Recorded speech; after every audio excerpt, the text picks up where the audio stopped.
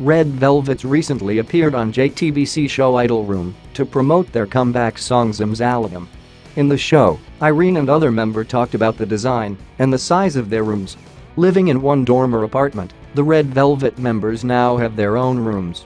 The size itself is quite spacious, and Joy's room seems to have the largest size among the 5 of them.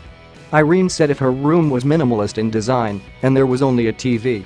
Sulgi revealed has designed his room nicely so that it was fit to be displayed on her social media account. While Joy has the most luxurious and biggest room. Other members said that Joy's bed size is very big and will not be enough if it placed in their room.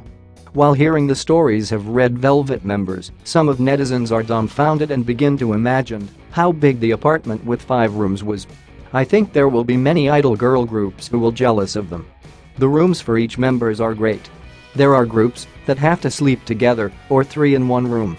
There must be a separation between idols who come from rich and poor families. How big is the apartment with 5 rooms?